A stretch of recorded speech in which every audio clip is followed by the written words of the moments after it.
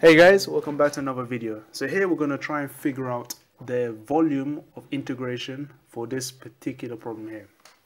So what we're trying to do exactly, so the question tells us that the finite region S, the shaded region here, is bounded by the y-axis and the x-axis, and the line with equation x equals the natural log of 4, and the curve of this given equation, which is the exponential equation, plus 2 to e to the negative x. So what do we do here? So here they want us to rotate S through 2 pi radians about the x-axis. So what this means visually is like this. So you want to try and make a mirror view of this S shaded region, so it looks a bit like this, and then just make a 3D image. So that's exactly what we're doing, and then we're trying to find this entire volume. So you think about it, this has a volume of 2 pi exactly, because you're rotating 2 pi, so that's 360 degrees. And the actual volume is given by the equation up here, which is v equals pi times the integral from a to b, from the limits, so 0 to log 4, at y squared. Now, and that's it. That's all you're going to do. So if you recognize this formula and it says rotate about the x-axis, you're going to be using this. So what do we do? So replace y squared with the equation. So if y equals e to the power x here, y squared would just be, well, the same equation squared. So just copy it out, and now just expand like you do for quadratic problems. So if you're to do this using a double bracket method, this one will simplify to here. So let me write it down. So we can say the volume is pi times the integral from 0 to log 4. So that's x, so that's the values of x.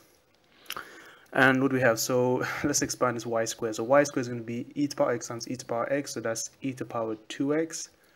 Then you got e to the power x times 2 e to the power negative x.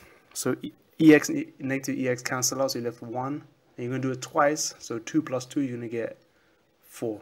And lastly, you're going to have 2 e to negative x times 2 e to negative x, which is going to be plus 4 e to negative 2x times dx. That's it. So I believe that should be the correct expansion. I mean, guys, just double check. And just to make sure about this number 4, this was from doing e to the power x times 2e to negative x. If you notice the powers, they cancel out. You get x take away x, so you just get 2. And you do it twice again, which will give you another 2. So the total is 4. Okay, so that's how I got 4. Okay, so now here comes the easy part. So therefore, the volume is going to equal the integral. So just integrating this now, which is I think is easy. So e to the 2x is just going to be e to the 2x over 2, simple integral. 4 becomes 4x.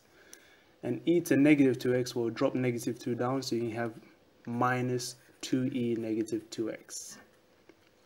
Okay, and this is all from 0 to log 4. Alright, so that's the basics done. So now you just have to start plugging in values. Okay, so let's have a go, and we need to do this, oh god, find the exact value. So let's see. So I'm going to put the first one in. So let's see if we can summarize this. Can we? Nah, we can't. So we've got pi times, so let's see, log 4. What happens if you put log 4? So you can have e to the 2 times log 4, so that's 2 log 4. So, over 2. So you can see you can have to do some little algebra. So because you got 2 log 4, you can just replace the 2 as a power, so it'll be 4 to the power 2. And then the e to the logs will cancel out, so do 2. So let me write that down now. So 4 squared over 2. 4 squared is 16. 16 divided by 2 is 8.